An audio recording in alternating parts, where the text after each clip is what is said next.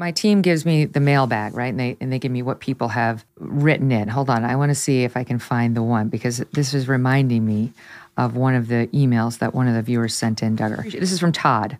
I so appreciate your insight and ability to remain positive and objective throughout the political process. Any advice on how to do that? I find myself increasingly frustrated with politics and exhausted with the entire situation. And I've also heard, and this is one from Pamela Hall. She writes in, you've said several times that most of your friends are left-leaning.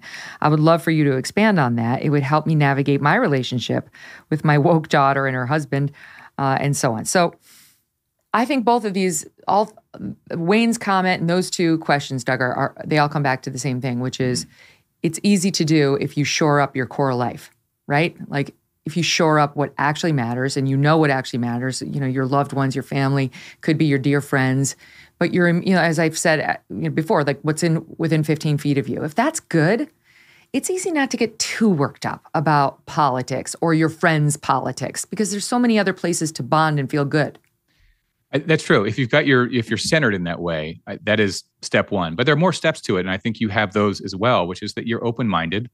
You see the humanity in people who have different opinions, and you want to hear them. You actually do listen, and you're really I have this fun show, and he's right. Like this is a nice. You want to take a break? Come on over. This is great.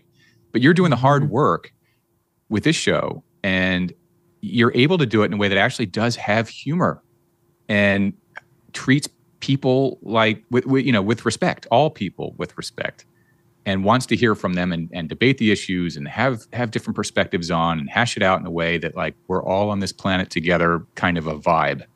And again, like you're probably the funniest person I know. You managed to do all of this difficult stuff with a bit of humor, which is very hard to do.